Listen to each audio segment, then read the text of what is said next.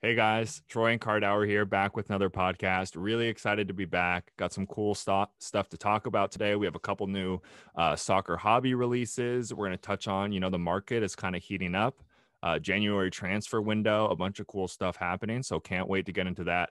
But before we get into that, we are starting its own YouTube channel for the Select Few podcast. It'll be nice because I think some of you guys really enjoy the long form stuff we do, but we're gonna have some shorter clips, do some giveaways and stuff on there. That'll be really cool. So if you guys want to see this podcast going forward, definitely go subscribe right now to the link in the description. We will make sure to have the podcast there going forward. And also it's going to be on Spotify and Apple Podcasts and all that stuff. So great new stuff coming in 2021. Really excited.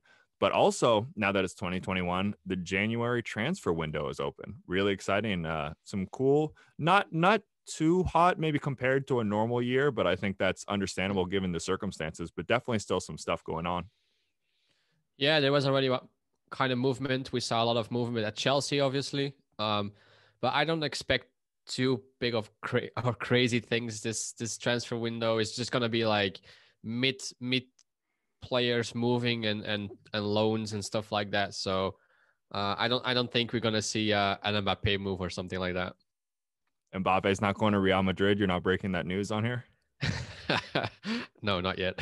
Yeah, no, not yet. But there still has been some movement. We talked a little bit before Sazbalai. That's one. I was hopeful. I even heard Jadon Sancho rumors. I mean, there's rumors about Manchester United all the time. I don't see that one happening, but I don't know, man. I want to see some movement. I want to see a little bit of a shakeup.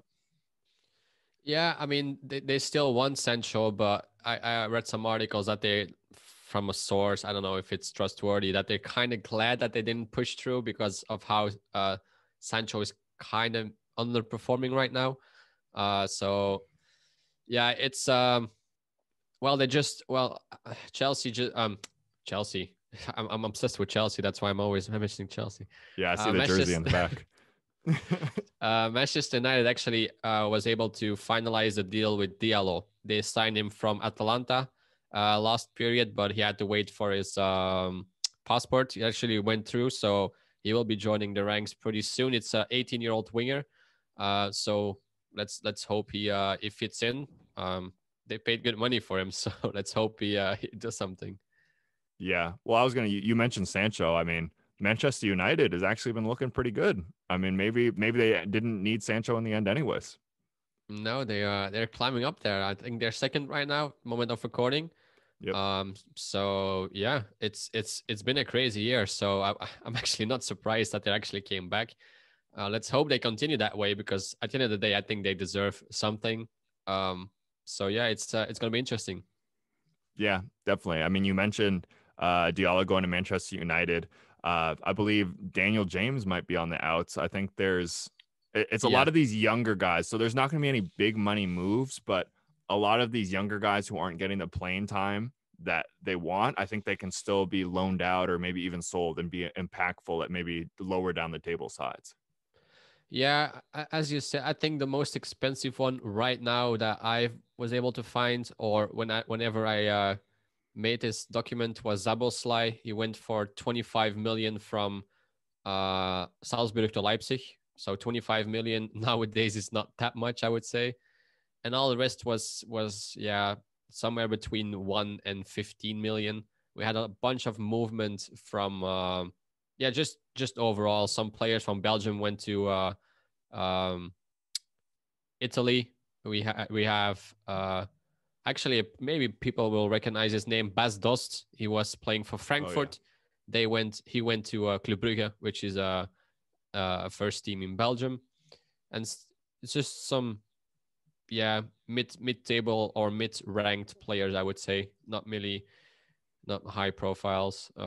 It's interesting though because Diego Costa is actually a free agent right now, so he can move. So it's gonna be interesting where he's gonna go. Yeah, that was kind of a weird situation, right? Like he asked to terminate his contract, and then there was all sorts of like speculation, like, oh, he doesn't feel at home. And then it's like, wait, that's where he's lived for like basically ever. And then they're like, oh, he cheated on his wife. And then they're like, okay, if he cheated on his wife, why would he want to leave where they live together? And then some people were like, oh, maybe he needs to leave where they live together. It's a crazy thing. I don't know what's going on with that. Yeah, the thing I read about Diego Costa is that he might be going to Wolverhampton. Um, so they actually still need a striker because of the injury of Raul Jimenez. He got a So now they're stuck with the 18-year-old Fabio Silva, the 18-year-old they signed from Porto. But obviously, he's not the leading guy there. So now Diego Costa's agent, who is Jorge Mendes, if I pronounce that right, he regularly works with Wolves. So it's not unthinkable to see Diego Costa go there. He Yeah, I obviously mean, also played in the Premier League for Chelsea, so he knows the league. It's a high-profile player, so that would be. I think he fits Wolverhampton well with that grindy style of play, that really fighting spirit. I think he kind of fits Wolverhampton. I mean, I think those type of players are perfect for sides like that. The guys who just kind of Yeah. drop into the side and they'll grind out and get you goals, like those Yeah. veteran, experienced strikers. Because the margins, especially, I mean, Wolves is actually a pretty good team. They're competing for spots, but the margins at that level are so small that if he Yeah. can just get in like a couple scrappy goals, changes their entire season. And I think he could definitely do that. Yeah. Yeah, but yeah, in terms of other transfer rumors, you mentioned mid-tier guys. Because I'm hosting Barcelona TV over here, I want to talk about Ricky Puig real quick. He was linked to Arsenal, which would have been a really interesting transfer. Obviously a talented kid, but Yeah. he re-signed. He just signed a new contract, which is great. But he re-signed the new contract, and they're like, "Okay, thank you. It's also time for you to leave," which was like really weird for me to hear. Yeah, Koeman already made clear that he has no intention of using Puig in the future, or he has no place there. And I think he literally said, like, it's time for you to look for a new club.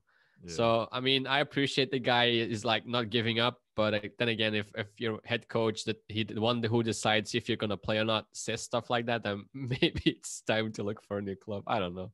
Yeah, but it kind of shows what's going on at Barcelona. They're treating him like a substitute teacher. He's kind of like, "Oh, you actually know the homework is due tomorrow. You have to turn it in." And then they're just like, "Oh yeah, okay. I'll wait for the real teacher to get here. I'm not going to listen to you."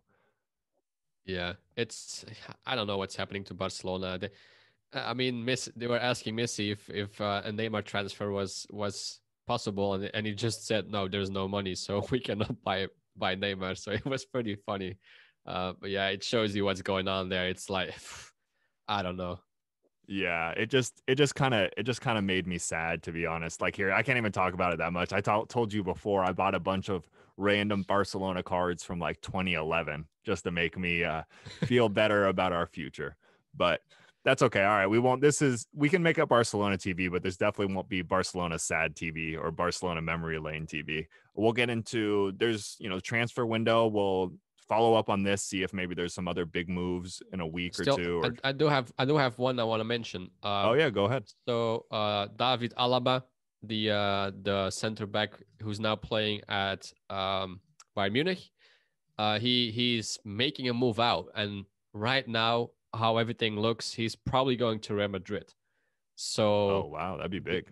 yeah, they are actually leading the race to sign him. Nothing is they're just talks. It's progressing, uh, but he's not moving there yet. But I think he will be. It looks like he it's a club he wants to go play for. It was always his dream club. Whenever a guy signs for a club, that's the first thing that comes out. I always wanted to play for this club. Um, but it looks like Real Madrid leading the race. There's 5 clubs interested, and it looks like Real Madrid is gonna end up being the winner. Yeah, that's kind of surprising to me though. I thought, and once again, it's all rumors, you never know for sure, but my understanding was Bayern didn't want to give him the money he wanted. And Real Madrid is known kind of like for their wage structure. Like there was even like Ramos, they're saying wants a certain amount of money, and even though they're like, okay, you're a legend, but our wage structure doesn't work like that. So it's interesting to see Real Madrid, but you never know what's going on with this stuff behind the scenes. Exactly. They can say they have no money, but at the end of the day, it's I just said you never know. I kind of see him move there, so I don't know, but it would be a big move for Real Madrid. To be it's an amazing defender. He can also play a left wing back. Is super talented. Is still young. Well, young, arguably, but Yeah. yeah, I think it's a great addition, especially for Real Madrid. Definitely. You can never go wrong adding someone like David Alaba to your side. But okay, yeah, For well, sure. like I said, we'll follow up with the transfers. Everything usually happens in the last week or even the last couple of days anyway. So it'll be Yeah. interesting to see what's going on with that. But in the hobby, we have some news. Prizm EPL announced also releasing in Europe. So congrats. You probably still won't get a retail box, but you're allowed to hope now. But it's cool. It's cool to see that this is going to become a consistent thing for them. Yeah, they said it's gonna release in the UK store or something. I've read, so it's Yep. gonna be interesting to see if we actually get get a hold on some of these boxes. But they're probably gonna be sold out in 2 seconds, like the Lost Rookie things. So I don't know. I don't have my hopes up, but it's cool that they actually give access um to our side of the world as well. So yeah, it's a step forward. Yeah, I mean, I'm learning more and more. Like, I had like a little disagreement with someone in the comments over comps, and Hmm. I didn't even know. Like, we were saying Jaden Sancho optics. Like, I'm like, it's on eBay. It's $15, and he's like, we cannot buy those. Like, that's not available here, which I didn't know. Yeah, I mean, if you sell something on eBay, obviously you have to tick boxes which countries are a lot like you're shipping to. So if you don't tick the boxes he lives in, then obviously he's not gonna see the Also, it doesn't auctions. even show up. No, I don't think so. I Yeah, don't I think think so. that must be the case because he's like, if I look at my comps, I don't see even converted $15 anywhere. Well, I'm not the eBay pro, but Yeah. either it shows, and if you want to buy it, it says we don't ship it there, or it doesn't show at all. Either one of the two, because I already had it. So yeah, it's Yeah. interesting. It's gonna be. I hope I can get a box, but I don't know. Yeah, we'll see. I'm trying to think because it'll be cool if they really do it every year. I think the cool thing going forward is there's going to be real rookies in there. Like there might even I think as soccer cards are being more and more produced, it's not going to be the type of thing where it's like they only have a match attacks from a certain year.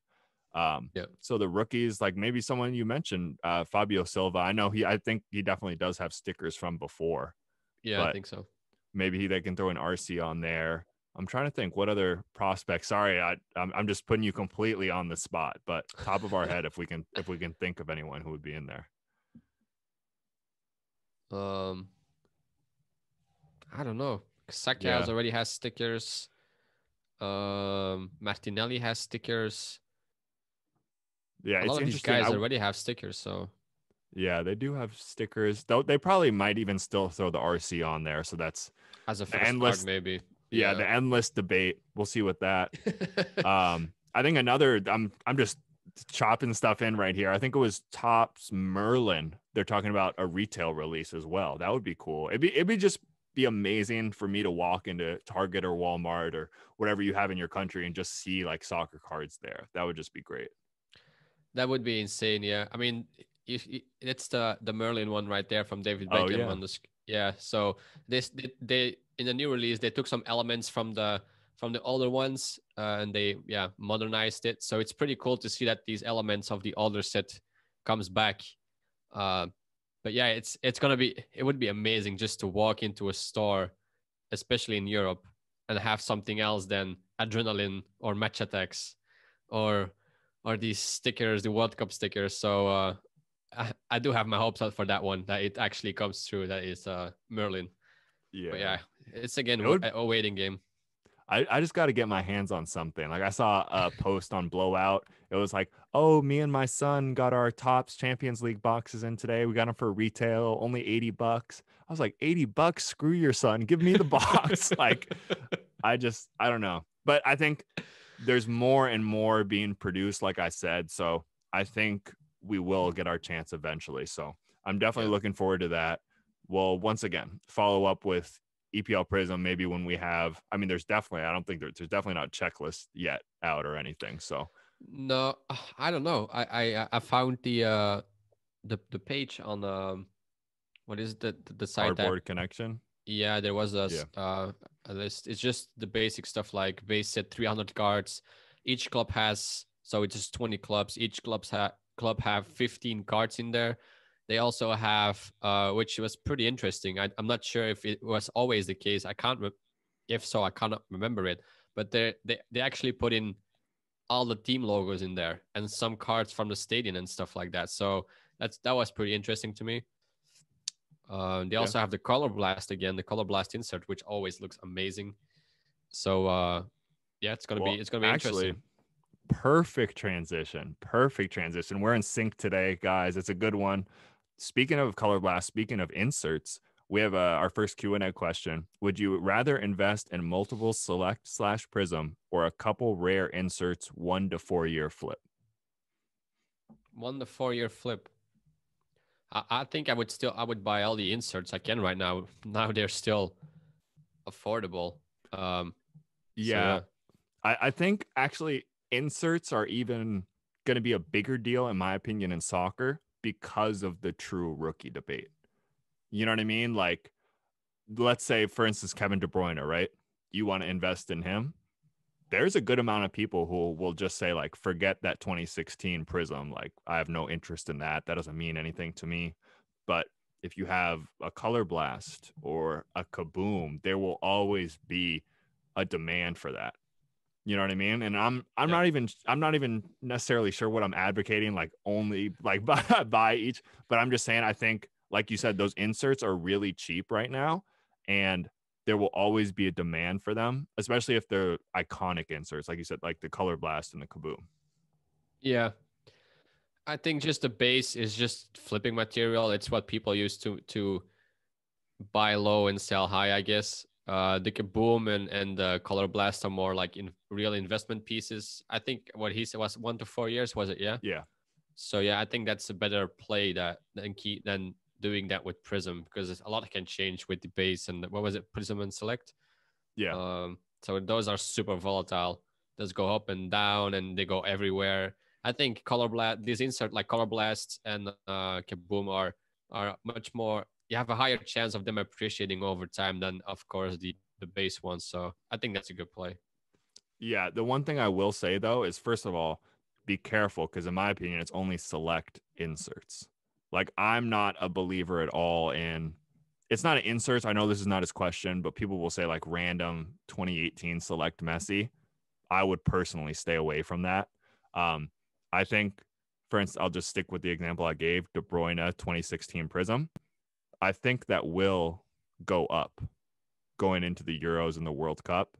But I mean, we'll see. We'll see. No one knows for sure. That's the tough thing about it. Okay, so next question. Thoughts on buying the first World Cup sticker of Legends?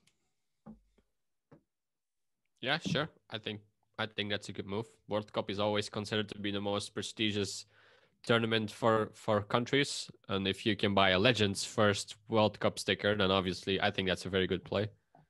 Yeah, I agree. I think there'll always be like demand there. My only question, honestly, is the supply, because of the fact that with some of these, I mean, we Right. both know at one point you could just order them off Panini's website. I mean, some were taken off and not everything was there, but I gotta imagine some of these, there's a lot out there. So to be paying, even just psychologically, to be paying $50 for something that was once 85 cents is pretty tough for me. Yeah, but then again, if you were able to buy cards last year for $2 and now they're 80, it's kind of the same, isn't it?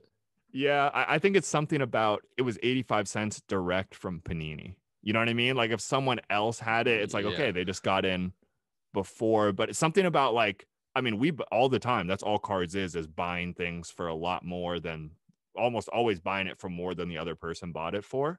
But it's something about like, it's like Yeah. a store, you know what I mean? If you went to the store to buy a soda and it was $1 and then you came back in the same store, oh, someone else got it from the store and they're like, all right, it's $50. It's like, I just saw it yesterday for $1. I'm not giving you $50 for that soda. Yeah, that's true. I, I, I, gue- I guess it wasn't always also for all the countries. I mean, not every country was able to order them from the site. So yeah, it's difficult. I totally get what you say though. Yeah. But yeah, I would still say it's a buy. I mean, it has to be a buy. If that's not a buy, then I don't know what is a buy in today's market. Like Legends for one, and the World Cup is so prestigious. That's why 2018 Prism for Mbappe is so in demand, because also it's also his first Prism, but it's also from a World Cup. So I think that has some merit to it. Yeah. One thing I will say is, though, is be careful, especially for maybe some of you guys who are newer. The sticker condition is a lot tougher. I mean, it's a sticker at the end of the day. So for the most Yeah. part, if you buy a card, like, it's not going to be super messed up. And I would argue that at least of like something like a Prism, a pretty good amount of them are gradable. But if you're buying stickers and trying to get them like slabbed up, that's a tough road. So that's what I would say the one con is for buying those older stickers. Well, you actually perfect. Wow, the segues today are on point. You just talked about Prism Mbappe. Prism 2018 Mbappe. Should I grade then sell at the time of the next World Cup? The next World Cup. Yeah. Um, yeah, I would say so. I think that's a perfect, like, big tournaments are always a very good time to sell the stuff you got during the year. I think there's so much attention to these big international tournaments like the Euros, like the World Cup, especially the World Cup. Like if if the USA men's national team makes it, I think those prices are gonna be insane, especially from those players like Mbappe, like Joao Felix. All these younger guys right now are gonna be like a year older, so more mature. Their game involved. So I think that's a very good play, especially from a guy like Mbappe. Yeah. Well, I'm gonna agree with you and disagree with you. I think it's a good idea to buy Ooh, Mbappe. Ooh, hot take. You to buy yeah, Mbappe right now and to sell at the World Cup. But I think to yeah, buy, like he asked, to buy Mbappe and then get them graded is a mistake. Because what I always say is you have to think about, why is someone selling this? Like, I'm sure there are people out there, but especially, at least if it's a US seller, why have they not just graded this Mbappe themselves? I always say, like, I'm a huge buy raw and grade them, but I don't buy Luca. I don't buy Mbappe. I'm not trying to buy LeBron rookie cards raw. It's just too risky. There's no, I mean, there is a reason, but the reasons for why that person hasn't already gotten them graded themselves at this point, in my opinion, are pretty low. because it takes like forever to get them back. I mean, yes, and like I said, there are reasons, but I will say, like, with a raw Mbappe Prism, be careful, because at least more than 50% of the time, I'll say that they're not grading it because it's not in gradable condition. No one Yeah. is like, I buy things. This is like a deep cut, but like in NBA, someone like Cam Reddish, an okay Mhm. basketball player. Sometimes people just pull Cam Reddish out of the pack, throw it in the closet, or they're just like, I'm just going to list this so I can buy another pack. There's a reason why those are put up raw in good condition on eBay. No one has, I mean, actually, well, no. No one just has Mbappe prisms for the most part. It's like, oh, I didn't know I had this. Let's just throw it on, blah, blah, blah. It's like, no, these Yeah. people know what they have. And anyone with the knowledge would have gotten that graded already. So I'm just gonna say be careful with that. Yeah, yeah, I have to agree with that. Sure. I think I saw this on another podcast as well. He was talking about it as well, like the time of just going on eBay and kind of know that you can get a 10 is becoming scarcer, because people, obviously the market is booming, and even though it takes 6 months to grade nowadays, it's the multiplier of going from raw to get a 10 is just it's too high. So the chances of finding very good gradable PSA 10s raw or not right now on eBay are just becoming smaller and smaller. So yeah, I kind of have to agree. Yeah, I will say just one real quick point on that. I think in basketball that is especially the case because of how professionalized it's been. But Yeah. the one thing I'd argue for soccer cards is, if you look at the PSA pop reports, I mean, obviously there's a huge backup and those will increase, but not too many people are, like, not as many people are grading soccer cards as you would think. So I would say yes, those days are ending, but that's why I've been buying soccer and buying soccer raw, because those things aren't slipping through the cracks on basketball. Everyone's trying to do that. Sure. There's not as many people who have the buy raw then grade then flip mentality with soccer cards, at least not with the right sets, in my opinion. But wow, man, Sure. drop a like and subscribe. The segues today are A plus. The next one, CGC as an alternative to PSA, probably offering grading in England soon. I don't know really much about CGC, so I have no. I think was CGC against PSA, right? Yes. Yep. I think PSA always have the premium, so I I don't know, to be honest. Yeah. I would always go for PSA. If it's about monetary value, I would always go for PSA. Well, I'll answer I'll answer his question quickly and say no, don't go for CGC. And I'll use the rest of my time to bash on SGC, which he didn't even ask about.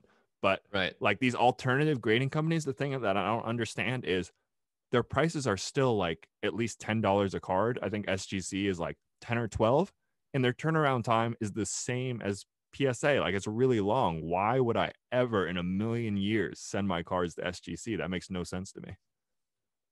Yeah, from that perspective, yeah. That's true. I Like would rather yeah. I think we Yeah, go actually ahead. talked about this on a podcast before is BGS, SGC, even just those two who have a reputation, they got to get their turnaround times. Like if they can fix their turnaround time, sure, Yeah. but other than that, it's not going to happen. But yeah, I mean, for me, getting a card graded in a company that doesn't have any type of reputation is not going to add any value. So I'm just not going to do it. Okay, we're Sure. moving through these. Thoughts on investing in former players turned managers, Ole, Gerrard, Rooney, Lamps, etc. That's an interesting question. Um I think I think it works with some of the players like a Beckham. I think that works because he's still very relevant and stuff like that. Um but we've it's the same with Thierry Henry. He was an Arsenal legend. He's now at Montreal Impact, if I'm not mistaken, unless he is already fired there. And it's not that his They don't cards are fire managers in the MLS. We just kind of let them. It's not a real league. We just let them have fun. right. So I don't think he has seen much of an increase because he's manager at Montreal Impact.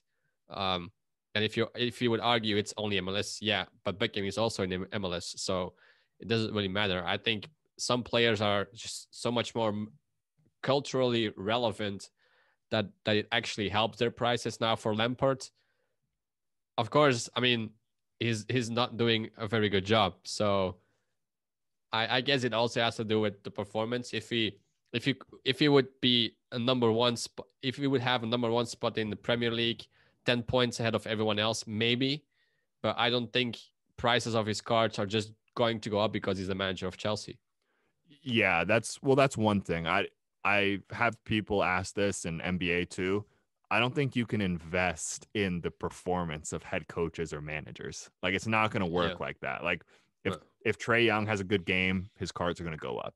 If Steve Nash coaches, if he has a great inbounds play, it's not going to increase his prices. That's not how it works. So definitely, I don't even if the soccer card market, like things are changing. I think the card market is changing. Things are becoming more like before. If a rookie had one good game in the preseason, like Taylor Horton Tucker, that never would have happened even a year ago in the basketball card market. So things are Yeah. changing, but for managers, I don't ever see their card prices tracking.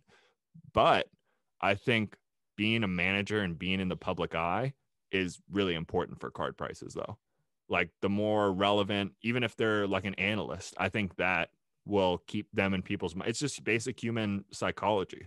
I've even made the argument before that I think I could see a scenario where Ronaldo cards are, I don't want to say worth more because you can't even like compare it, but I could see a benefit to his cards, the fact that he's going to do a lot after he retires.